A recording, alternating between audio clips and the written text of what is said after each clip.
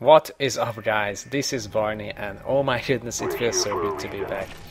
First, I want to apologize for the lack of videos lately, but you know, life comes first, and I was working on my university dissertation, and I've also got lots of projects going on, which I should be happy about, because you know, more work means more money, but it also means that I have less time for my channel. But I'm finally back to normal, and I promise I'm gonna upload at least 2 videos a week on a regular basis. What I've got for you today is some pure team deathmatch on launch, and the reason why I'm playing pure team deathmatch is because I've just prestiged yesterday, and not having all of my previously unlocked weapons, kill streaks, attachments and perks makes it a lot harder to kill enemies who have unlocked all of these things in normal lobbies. And in these early levels it is a lot easier to rank up fast in Barebone's playlist, so that's why I'm playing this game right now. And it is also a lot of fun because not having all the kill streaks and claymores and things like that brings back all the memories from Call of Duty 2, where you know it was just straight up gun versus gun fights, and not about who can place claymores in smarter positions.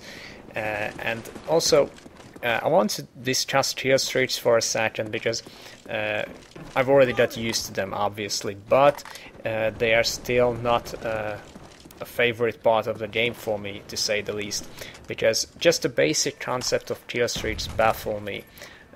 Basically, if you are so good that you are able to get 8, 10, 15 kills in a row without dying, it means that you're either camping in a corner or that you are much better than the enemy players, and then the game rewards that with tools that allow you to kill them even easier. I mean, I'm not sure that goes a long way of balancing the teams. But anyways, what can you do?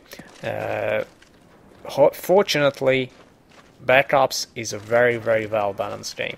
The weapon selection is probably the most balanced I've seen in a first-person shooter in a long time. It's not realistic by any means, but at least SMGs have very limited range. Burst fire and single shot assault rifles are accurate on longer ranges.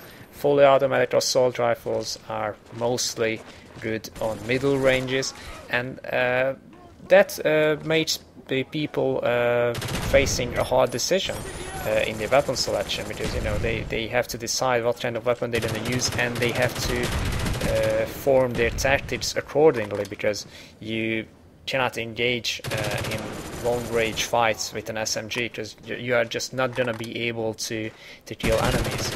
And one thing that I've learned during 2 weeks of playtime with this game is that you have to let a lot of enemies go, because even with an M16, most of the time you're not gonna be able to kill them on long ranges. It may not be accurate again, but this is how the game plays, and it is actually a lot of fun, and a huge improvement over Modern Warfare 2, where all of the weapons were basically railguns with no recoil whatsoever. So I'm really liking the way Treyarch has gone in a different direction. And I also like that they got rid of stopping power, one-man army and commando. But speaking of commando, it looks like that everyone has sort of commando by default. But at least everyone has it, and you can get used to the system. I'm not gonna rant about it, even though sometimes the lunge on the knife can be obnoxiously long, but you can use it as well, so why not? And the recoil is the funniest thing in this game, because it is probably the biggest recoil I've seen in any game is in Black Ops, and that is funny, especially after Modern Warfare 2. And I think that most, even the hardcore Modern Warfare 2 and Call of Duty fans were in for a shock when they first booted up this game, to see the amount of recoil. And that was huge. Getting a 20-man kill streak without any kill streaks, if you know what I mean, that is just huge. That's what she said. Well, at least for me, because it's unusual for me to get such a long kill streak. especially without the use of a chopper gun or anything like that. Another thing is twitch stroping, and even though I don't agree with JD when he said that twitch stroping is a cheap tactic, so they had to get rid of it. I think it wasn't a cheap tactic, it was just very much overused in Modern Warfare 2. They should have just gone back to what the sniping technique was in COD 4. I think that that was a good balance between sniping that requires skill and fun sniping, because right now sniping is not fun at all in this game. It is just so hard to kill enemies. Most of the shots are not gonna be one-hit kills, and it takes freaking ages to aim down your sight, so I do not recommend using any of the sniper rifles. And I have no idea what these guys were doing here. They were probably jerking off because they were just freaking oblivious to my presence. But anyways, moving on to the lag. I'm not going to talk about the lag right now because it's a very, very important topic, and it can be a game breaker sometimes in Call of Duty. And I will dedicate a complete commentary for lag, for the topic of lag.